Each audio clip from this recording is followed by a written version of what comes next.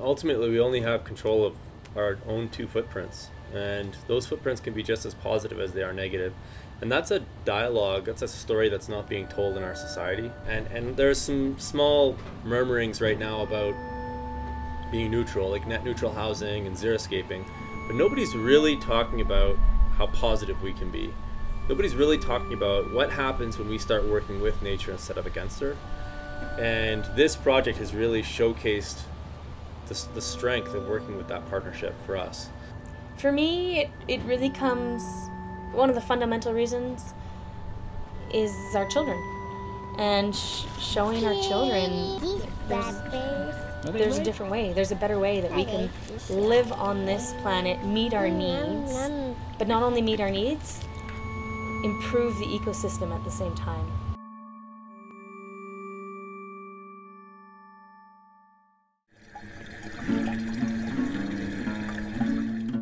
We really wanted to make sure we harvested every last drop on the site. So we built a rain tank that I'm standing on right now, which is built into the patio, so that we could harvest the rain coming off of this outdoor kitchen roof, as well as this rear hip roof right here.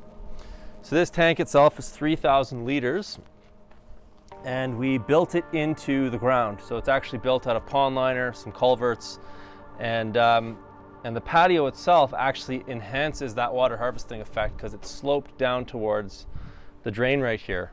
So this drain is on a slope and angles back towards this side of the tank. The main reason for wanting to store this water is we noticed that our passive solar greenhouse was consuming an enormous amount of city water on an annual basis.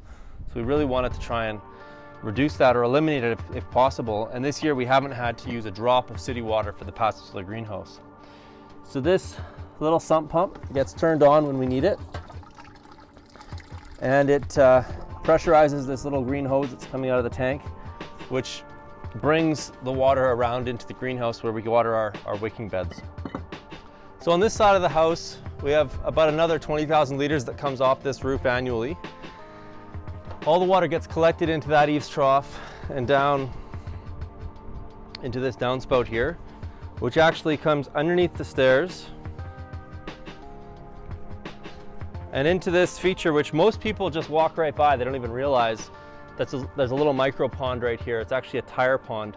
And out of it, we've got some wetland plants that we've collected from around the bioregion.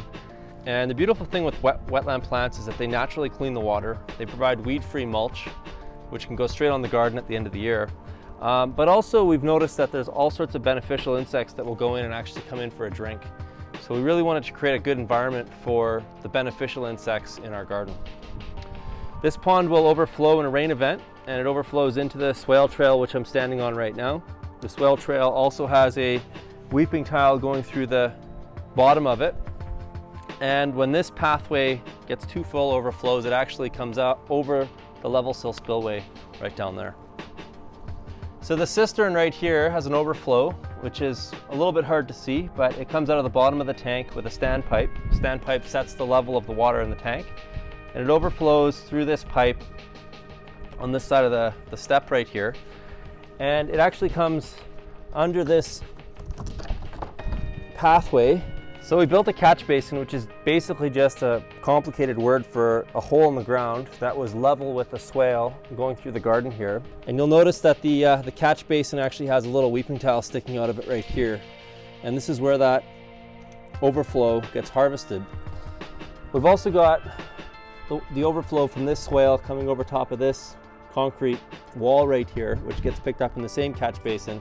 And at the bottom of the catch basin, we put in a lens of gravel, which has a high perk rate. Water moves through gravel very quickly. And in that lens of gravel, we put some perforated weeping tile into it. And that perforated weeping tile will pick up all that water and run it at the bottom of the swale trail all the way through this garden here. So again, we're getting that infiltration of water at a very low level, which is encouraging the plant roots to go down. And the path itself, because it's made out of mulch, stores an enormous amount of water in the wood itself. Over the years, we've noticed that these paths are basically worm farms. I've never seen so many worms in any one place as in these swale trails. So we're actually propagating worms, and those worms we found are actually shuttling nutrient from the mulch back and forth into the gardens, which is why our soil has improved so dramatically.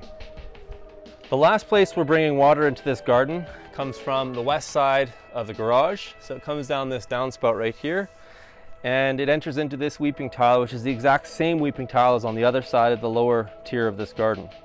So this will receive another 15 to 16,000 liters of water annually. These gardens pretty much do not get any City of Calgary water at all. They're totally passively irrigated by rainwater.